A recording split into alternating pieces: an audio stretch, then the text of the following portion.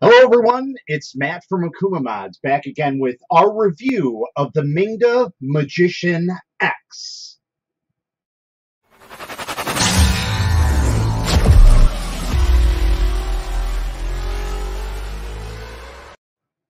Alright, so Mingda sent us this printer a little while ago, and I've been just kind of slacking a little bit on the whole review aspect of it, but it's been a fantastic printer so far.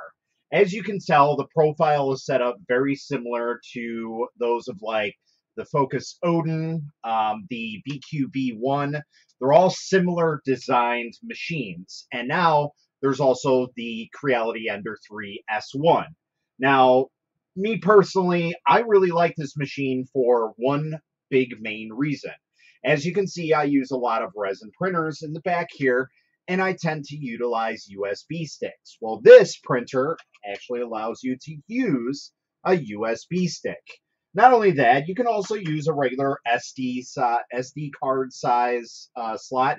It is a normal size SD card. There is also a USB-C connection as well, which means hopefully this board can support higher speed transferring, which would be a game changer in the community. Now, I haven't tested that aspect because me personally, just for stuff in the past, I have not done that ever. It's just been kind of like something I never really like doing because there's always been an issue, whether data transfer gets corrupted or the printer itself just kind of dies because of a window update. So I don't ever suggest hooking your printer directly up to your computer unless you turn off automatic updates or it's not online or whatever it may be. Just don't do it like that. But yeah, definitely one of the major things that is a selling point for me on this machine is the fact that it uses a USB drive. Some other points to talk about. We do have a ribbon style cable here, so it seems to be that we don't really have a major issue with how far it goes. So I know a lot of people have issues with other printers, like the artillery printers and the focus printers that have these style of ribbon cables that tend to snap or break. I have not seen any issues with this at all, and it is slightly different the way that it connects. It uses like uh, a JST style connector or a DuPont connector. And so it seems to be a little bit more strengthened for that use. So that's really, really nice. This is a direct drive printer. So for any of you guys that are looking to print TPU, this is perfect right out of the box. That's really the only need to have a direct drive system is just to print a little bit easier. I'm not saying that that's absolutely your go-to for someone who wants to print flexible material. You can do that on a Bowden setup perfectly fine, and that's basically it just basically makes it easier for you to print on a direct drive system than it is a Bowden. So just putting that out there. Now I do have a print on here. I didn't take it off because I wanted to show you guys in a review if it actually worked. I printed several of these things on several different machines, and all of them seem to not come out. So I'm hoping that this one does. We'll see. I did not tune anything. I did not play with any settings on the printer. I don't like to do that because, well, then that makes that not the printer out of the box. So this printer has all its stock settings that it possibly can have, and we're basically going to go from there. So the other great thing is one of the spool holders here is kind of nice because it actually, you can swap it to this side. So it's kind of ambidextrous, so to speak. So that's really, really nice. You do have a little bit larger bed volume than most of the printers in its class range. Supposedly, this has a 230 by 230, whereas most of them are like 220, 225. I know the Ender series, depending on which one you choose, some of them say 220, some of them say 235. I don't know what it exactly is. I never really measured it. So I guess I can really, if I wanted to, measure it online to be safe. Then sorry, and see if their marketing is correct. So let's do that right now. So this is actually 234. So the 230 is actually pretty accurate. That'll give you some room to play and everything like that. So That's pretty good, and it is squared, so I'm gonna take it that that's 234.75 technically, so it's 235. But the other thing is, it says that it's 260 by 260 height millimeter. God, I can talk today. Um, so that's a very nice size. We do have some adjustment knobs for the belts, which are very nice to make sure that you always have that tightness on there. That's always a problem that I see people having, and they just kind of pass it up. They don't realize that the belts need to be tightened down all the time. So you can easily tighten them down on the fly at any point in time, even while it's printing, and it's perfectly fine.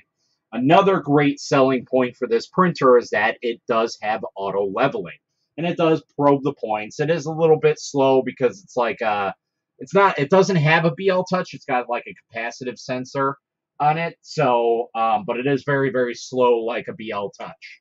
So, it's not terrible. It does get a good accuracy reading. I've not had any issues with leveling on this so far. I've done quite a few prints. I'm going to show some of them off. Obviously, this one as well. And again, hopefully that one's good. And basically, I'm just going to show you guys through the machine and some of the other things that I like about it. Another big thing is it does have a dual Z access, which seems to be a common thing nowadays, which I am absolutely grateful for. That makes bed leveling so much easier because I can't tell you how many times that somebody has posted up on my group saying, hey, I have an issue with leveling. One side is leveled, the other side isn't, and that's basically where it goes. So I see that quite often. So that does help out quite a bit in terms of leveling, so you don't have the sagging gantry issue, which plagues tons of printers, especially the larger ones. Basically, anything that's of larger size than this should have a dual Z by now. If the small ones can have it, the big ones should. I personally would pay the extra, $50 even to have that added onto my machine from the factory. So for anybody that's listening, that's a manufacturer, please just add a dual Z. It makes life so much easier for everybody. Okay. So let's go ahead and show off some of the prints that I've done, and some of the other ones that I had. Unfortunately, my little girl ran away with, so they're somewhere in the house. I have no idea where, but I got at least 3 prints here that I can show off, and basically have you guys look at and determine on whether or not it's a good quality or not. I think they're pretty good. So this one is like a little dragon. Obviously, it looks like Toothless from How to Train Your Dragon. And for some reason, this mechanism just doesn't work. I've tried printing this on several different printers, and it doesn't work 100%. Like, it kind of flaps them a little bit. It's supposed to basically flap them like this, and it doesn't really do it. But it prints completely flat like this, right off the build plate. No supports, nothing. And everything printed perfectly fine. I have no issues besides that little mechanism that doesn't really work. But what's weird is you can move the wings up and down. So I'm not really sure what's going on. But you can go ahead and stand them up and have them sit like that. So it's kind of cool. It's a really nice print. I forget who makes this. I need to start remembering people's names and giving them credit too. But I will leave links down in the description. Oh, geez, I can't talk today, and I'll just link them so you guys can go ahead and download them and print them out. The other one is, you guys, for you people who are on TikTok, you know all about the dragon. I think it's by Cinder Wagon or something like that. Basically, it's an articulated dragon. So we did another one of those, and this one was a multicolor filament. This is by Yusu, and it's their rainbow filament, and it came out very nice. I have no issues with it whatsoever. Everything is super articulated. We see we have a little bit of stringing there. Actually, that's dog hair. My bad. But yeah, it goes all the way down, and pretty much his entire tail, all the way down to the last piece, wiggles. So it's very nice. Prints in place. No supports needed. I really like those designs that you can just print in place. Case in point right here. So we're going to go ahead and use our trusty scraper here, kind of hard to do this because this table is very wobbly that I put it on. And watch, of course, I won't be able to get this thing off. No worries. We have our trusty scraper to the rescue. There. Oh my God, it works! It works. So for the first time ever, it works. I don't know if it fully works, but I felt it come out. So whenever I printed these are the print in place swords. And again, I don't really like to make weapons, but this one's kind of cool. It's something for the kids to play with. You will never see guns on my channel. This is about as far as I go for making weapons. But again, I just wanted to point it out that this is a stock profile. Nothing has been changed on it. Basically, I took an Ender 3 profile from Cura, imported it, changed some of the settings for the bed size and everything. Apologies for the camera. And that's basically where we went from there. So without further ado, let's see if it works. Ah, it kind of works. Actually, it works. It worked. For the first time, it worked. Now, we still need to stretch it out a little bit. Oh, I think one of the pieces didn't. Oh, there we go. But usually I end up like trying to break these things because they're always stuck in the hilt and I can't get them out ever. So this is successful to me.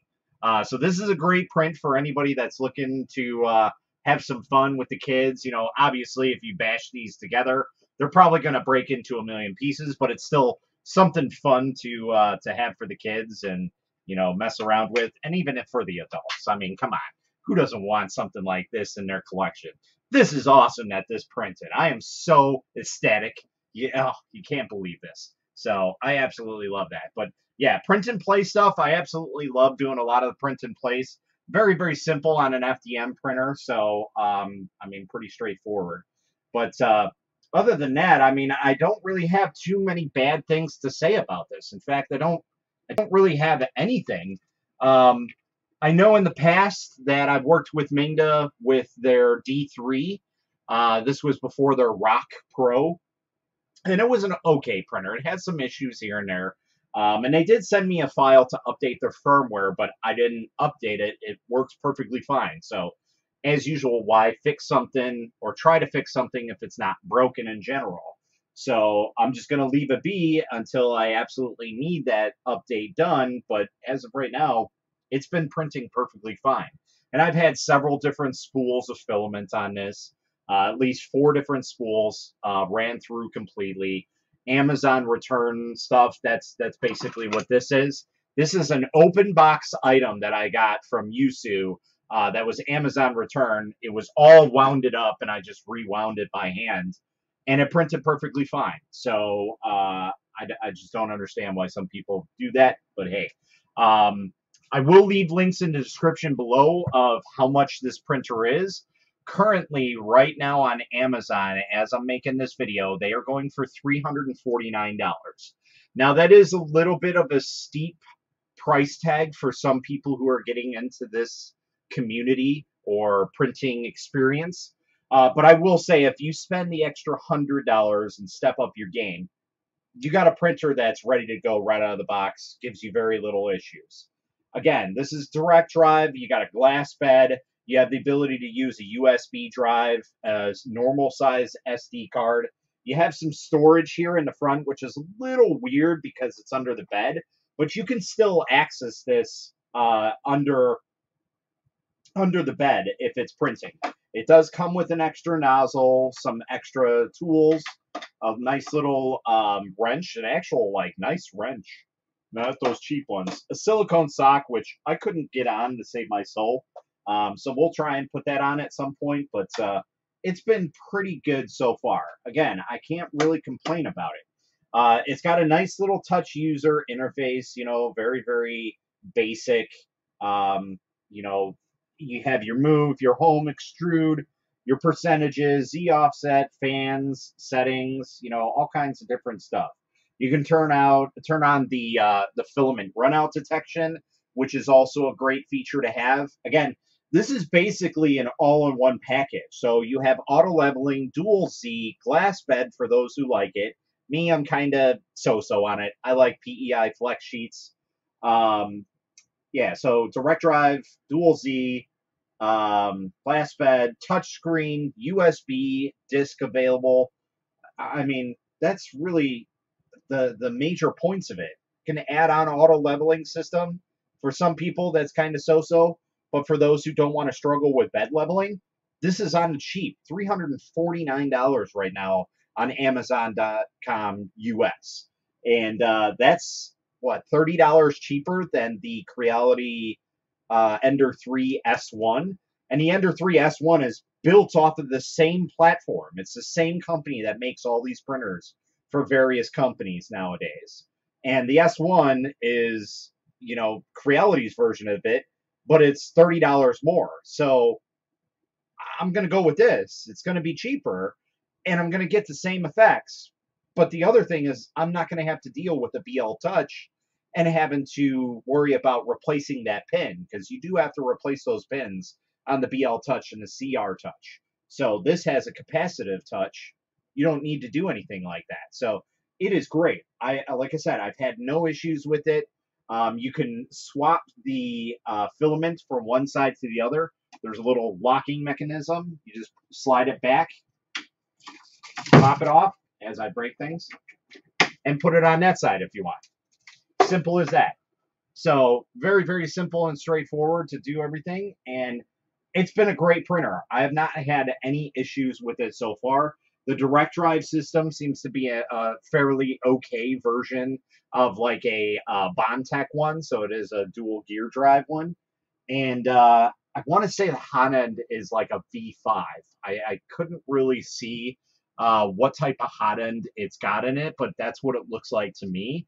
And you can basically have everything that you want right out of the box for a good price, basically. So be it with what you want with those with that information, but for me personally, that's a very, very good buy. So if you guys are in the market looking for a great starter printer for 2022, the Mingda Magician X basically has everything that you need for a budget price. So I personally think this is the winner for this year so far. Obviously, the year is still fresh, it's still new.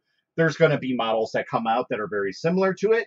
But this is an all in one package for an amazing price. So I hope you guys like the review. If you do, go ahead and hit that thumbs up.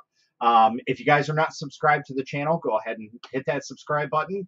Every little bit helps. And that's pretty much it, guys. Until next time, happy printing.